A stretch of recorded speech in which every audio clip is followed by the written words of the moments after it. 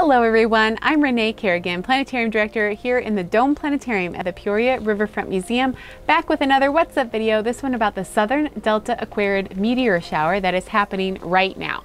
This is a long and rambling meteor shower that takes place from about July 12th through August 23rd every year. So a very long one, best seen from the Southern Hemisphere, and it doesn't produce very many meteors per hour and they're not super bright.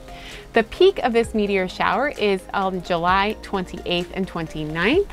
And unfortunately, on that weekend, we'll have a waning gibbous moon blocking out the light of most of these showers.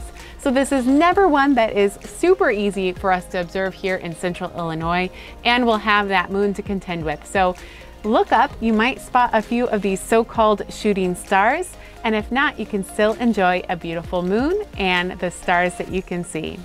So thank you for tuning in. Let us know if you catch any shooting stars or not. And thank you museum members and Visionary Society members for supporting the Peoria Riverfront Museum.